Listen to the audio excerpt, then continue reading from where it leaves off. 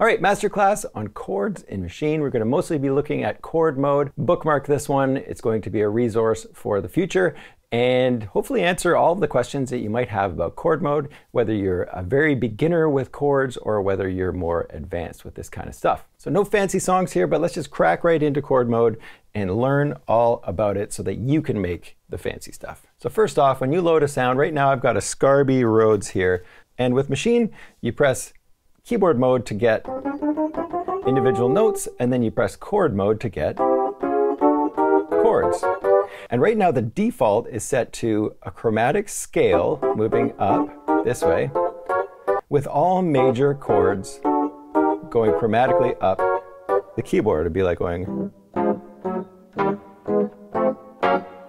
So normally what you would probably do is go over here and say, all right, I'm going to set it to main and I'm going to set it to either major or minor. Those are going to be the most common ones that you would start with. If I set it to major, the next option that we have is the mode, and here we've got either Harmonizer or Chord Set. So it's going to give you a certain set of notes above whatever note is listed here on the pads. So this of course corresponds with the pads. So we can see we've got 1, 3, 5 coming up from this C. And if we go to the next note, we've got a minor chord. And the reason we have a minor chord is because we are in the key of C major. So this is where we define the key over on the right-hand side, and this is where we define whether in C major, C minor, etc. So if I want to be in D minor, all I have to do is take this up 2 semitones, set this to minor, and now the first chord is going to be a D minor chord. Same thing as this. Just a triad, 1, 3, and 5. So when we see type right there, that's what it means, 1, 3, 5. The first note is the 1, second note, third note, fourth note, fifth note. So that's where we get 1, 3, 5 from. If I go right here, I can change this to 1, 4, 5. So that's going to be something like this. If I play that, you hear those notes. If I go to the E, it's going to be like this. Same thing. It's kind of crunchy, but that's exactly what's happening. It's just moving up the D minor scale. Let's make it a little easier on ourselves. Let's go back to C major for a second. So I could be 1, 4, 5 in the key of C. If I start on this note, it's 1, 2, 3, 4, 5. 1, 4, 5 on that one. So that's what these numbers mean. They refer to the chord tone using the 1 as whatever note you're starting from. So if I start from a G, we think of that as the 1 in this situation, 1, 4, 5, moving up the scale, moving up C major scale, 4, 5, 1, 4, 5. And then if we go to something like 1, 3, 5, 7, that means that every note that we play is going to have a root, a third, a fifth, and a 7, as long as it's in the key of C major. So because I'm in the key of C major, every single chord I play, start on an F, 1, 3, 5, 7. We still get the 7. If we go to this one, it's a different type of chord. We actually call that a dominant 7 chord, but that's okay. It's going to automatically do that for you here on the keyboard. So 1, 4, there's that dominant 7 chord, and then there's an A minor chord, and so on and so forth. So I have an old video where I will point you to, and this one I'll put in the description, and that goes over some neo-soul type chords where you are using something like the 1, 3, 5, and then you're adding one more chord above it just by playing 2 different chords at the same time. So it'd be like going like this. Let's go back to the key of C. It'd be like going like this. Going C, and then adding another triad right there. Because all we're using is triads, 1, 3, 5. And in fact, we could go 1, 3, 5, and then do another one right here, 1, 3, 5. And then do the same thing up here. And so you can get some really crunchy chords by taking something simple like the Harmonizer and combining them. There we go, this sounds really neat.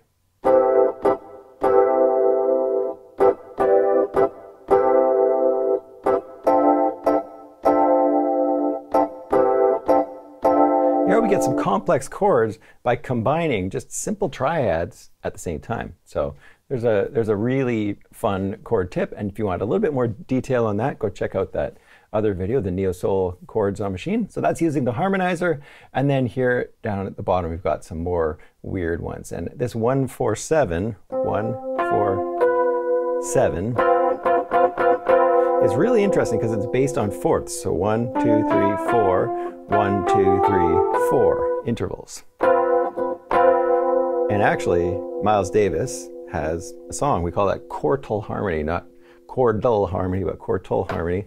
And so go listen to So What, and tons of music from the 50s, 60s jazz era where they're really exploring modes. And we won't worry about modes in this one, although we can look at them here over on Maschine. But let's not worry about that right now. Maybe another video about that one day. Now we'll look at the chord sets. And the chord sets, the way they work, they've got 8 major chord sets and 8 minor chord sets. And these chord sets are all arranged out here on the pads. So you can see up top what chord they are, exactly what chord they are. So if you aren't a keyboardist and you ended up using some chord set,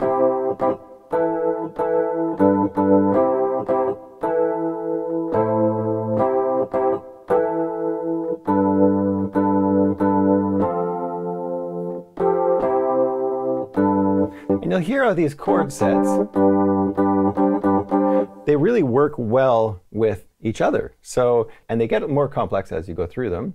Start adding some more different types of chords, and we'll look at what these chords are later on. So if I look at major 6 here, we can see we've got C, G, D minor, A minor. Can you hear how those chords work nicely together? So it could be a really great way for you to start off a song. You're kind of feeling at a loss for what to do. Instead of going to a loop, you go to a chord set, and now you're getting inspired by the arrangement of these chords that whoever put them into Maschine did. And I gotta say, the chord sets are great. They work really well with each other. The main thing, this is complaint numero uno and wish numero uno for me with Maschine, is that they would add the ability to make your own chord sets. Because if we could do that, we could make arrangements of chord sets for people for different genres of music. You could have a neo-soul chord set, you could have an EDM chord set, and the ability to have that in Maschine would just be incredible. So native instruments, that's my #1 request. I know that sounds weird, but it literally is my #1 request. You can almost play through them.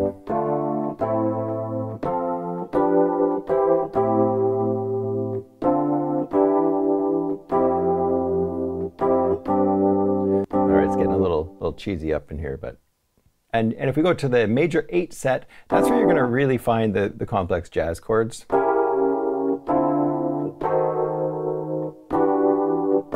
You know, these are working so well together.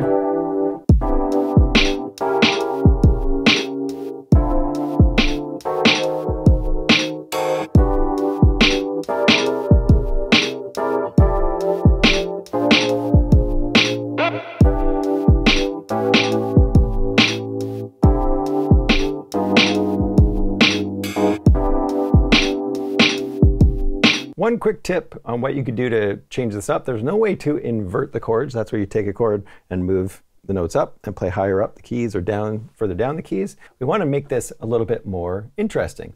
Well, what you could do is take, say, this chord right here that's got the same chord. Let's just take this note right here and move it up the octave. So right now it's an F, and if I hold Option and press up the keyboard, boom, we've just moved it up. So now we've got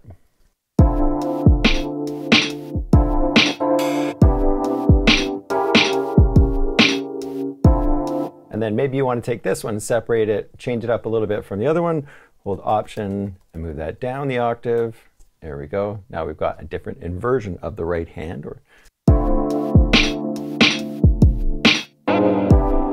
Okay, and then what if we want to take this and flesh this out, maybe put it with some bass? Well, no problem. All we do is copy this pattern over here to our bass instrument. I've got a little bass thing loaded up there. I'm going to delete all of the top notes. So now all we have down here at the bottom is the root note or the bass note. A little too low. So let's take these up the octave. So we'll move them up right there.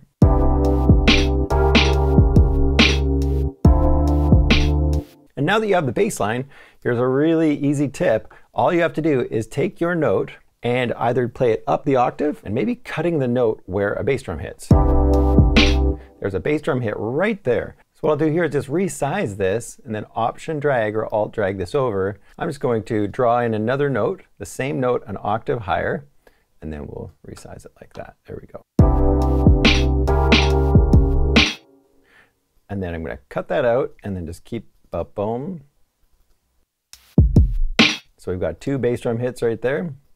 And then sometimes dragging your note out until the snare hits and then cutting out at the snare is another nice tip for getting a sweet little groove.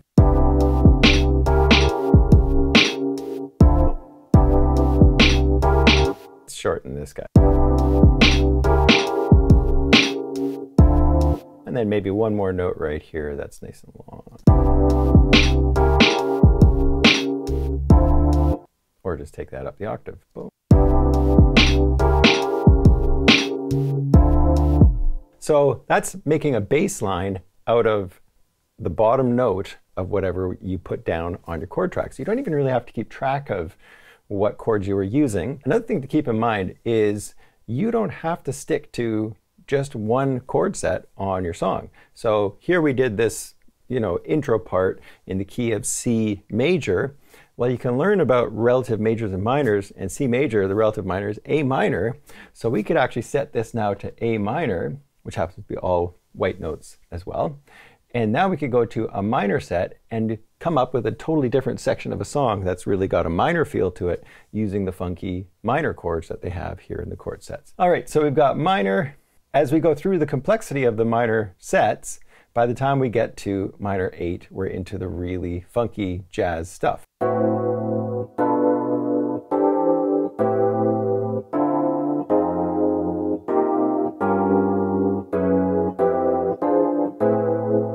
So now let's just talk about these chord numbers, because that's kind of a big part of these chord mode, and it would really help you to have some understanding of what you're looking at with these different hieroglyphics here. So if we go back to the major set for a second, so C major, E, Mi is E minor. If it's just F, it's just an F triad. So whenever you see just regular old F or G, that's going to be G, B, and D. When you see just the letter, it means major without any other extensions. So we don't have a 7, or later on we'll get 9s and 11s and 13s. Next one we see is a sus4. And a sus means suspended. So it's kind of like we've got one note that's being held up, or so that's what the sus can do. The sus chord can go either from here and resolve down to a regular old E minor, or it could go to a major, to an E major. So we've got E sus4 to E minor right there, so we could play those together. You can kind of hear what's happening, but that's what the sus means, sus4. Next we've got the F add 9. And that's where we add this extra note in the G triad. So here's the G triad. We add the 9. We can put it wherever we want. And what that means is we've got 1, 2, 3, 4, 5. There's our triad. 6, 7, 8,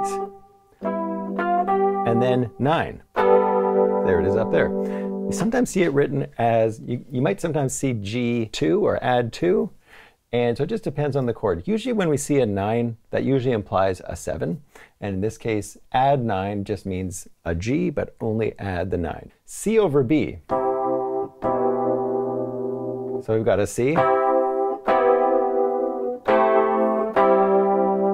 And then we go to this one right here. F add 9. So I'm just following all 4 of these chords. Watch what happens. We just keep dropping the bass note. Keep that 9 up in the top, and then it goes to F minor. Oh, this electric piano just feels like an old 80s TV show or something. All right, so let's hear that together.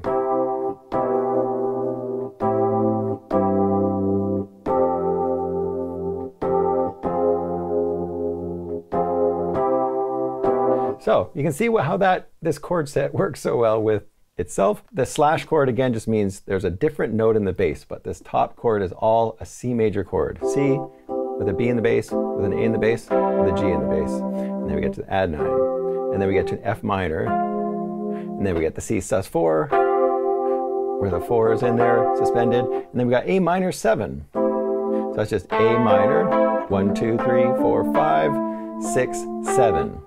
So we add the 7 in there.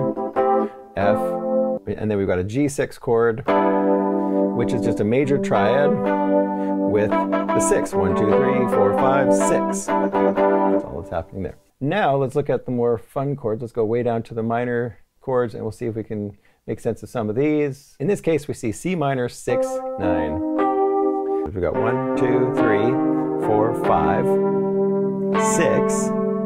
6, 7, 8, 9. It's a cool chord. Let's take it up the octave. There it is right there. Then we got D minor 7, flat 5. Now what does that mean? We would take like a D minor triad, 1, 2, 3, 4, 5, and when it says flat 5, or looks like a B5, that means flat 5, we make this 5 note flat. And then we add the 7. Really cool chord. And that one's also called a half diminished 7 chord. And then next we've got C minor 11. So where's the C minor? 1, 2, 3, 4, 5, 6, 7, 8, 9, 10, 11. So there's the 11 over a G. Man, okay. So let's go 11, something like this. And then we got C minor 9. And then if we look at some of these other ones, there's another minor 7 flat 5, just like that one. And then we've got A flat major 7 sharp 5. So there's A flat major. And now let's take the 5, and instead of making it flat like we did with that other chord, we raise it. Next one we've got G7 flat 9 flat 13. This is one of my favorite kinds of chords. So we've got G7 with a flat 9. So where's the 9? 7, 8, 9. So we flat it, and then we've got a flat 13. Where's the 13? There's 9, 10, 11, if we go down here, 11, 12, 13. So the 13 is an E. We make it flat, so the funky notes in here, G7 with a flat 9, something like that. So something like this. And then minor major 7. So what we've got with a minor major 7 is we've got a minor triad with a major 7. Usually a minor triad would have a minor 7, and this one's got that James Bond sound, that spy movie sound. And then you do C11, 1, 2, 3, 4, 5, 6, 7, 8, 9, 10, 11. So the 11 would be the D. Really beautiful chord. Really clustery kind of sound. I do have a jazz 2-5-1 video, which is definitely worth mentioning here. And that's where I talk about 2-5-1 progressions and how they are so important to jazz music. It would definitely be worth having some understanding about that kind of stuff. In my last Maschine expansion video, which was Electric Touch, I show you how to take a chord progression and look for a whole bunch of different versions of that chord through the chord sets, sample them onto a track, and then turn that into audio. So that one is worth watching. I won't repeat that here, but go back and check the Electric Touch video. I've even got it bookmarked for that specific little tip, and it's very important. So here's another little tip that you can do with chord mode. I actually did this in my live looping video, which I'll put in the description. And I've done this with chord mode. I've also done this with the scales. You can play around with these complex chords and do what we call parallel motion between chords. And in sort of this chill lo-fi stuff, a really common technique is to take one chord with interesting voicings and just shift it down one semitone. So all I'm doing is one minor triad moving down to another. Or what about a major one? I'm going to take a major 9 chord with the 7 and the 9, and I'm just going to shift it up.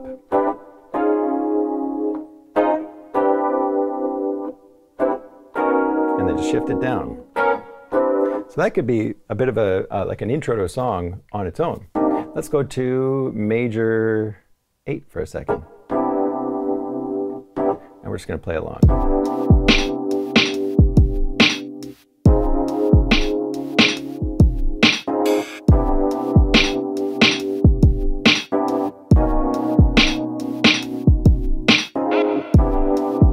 All I was doing was moving the semitone buttons on the fly.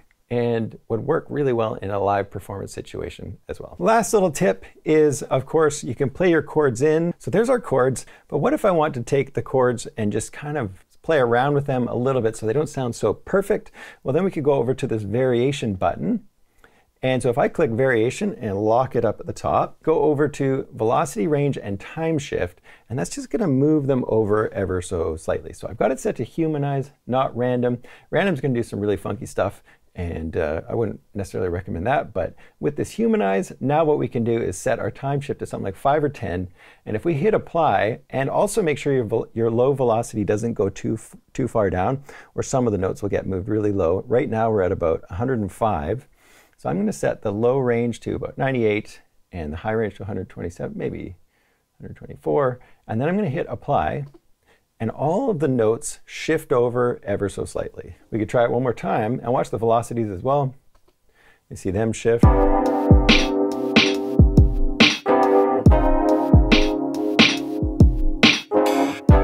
But you get the idea. If one note is just a little bit too far over, then you could just click on it and drag it over, and make sure you hold Command or Control on a PC so that you can move it over without snapping if your snap is on. And then that way you can sort of fix any of the notes that just went a little too far, maybe one way or the other. So there you go, chord mode in Maschine. It is an incredible feature and would be even better if we got our own custom chord mode in the future. So I'm really hoping for that. But even with what we have right now, there is so much you can do with it if you're not a piano player. And if you're not a piano player, use the chord mode, pay attention to what chords you're actually using, and see if you can start remembering that stuff, and then maybe start practicing the piano. I'm a huge proponent of practicing. I practice instruments every single day, and I have a bunch of instruments that I practice, and I don't practice for a long time, but I practice every day. And it's either I'm maintaining or I'm getting better, but I'm rarely getting worse at my instruments. And it means that I can pick up these different instruments and play them on a song when the inspiration strikes me. And then it also means that I am going through phases where I'm getting a lot better at maybe one of my instruments. So highly recommend practicing. Make sure you hit the subscribe button and the bell, and we'll see you in the next video.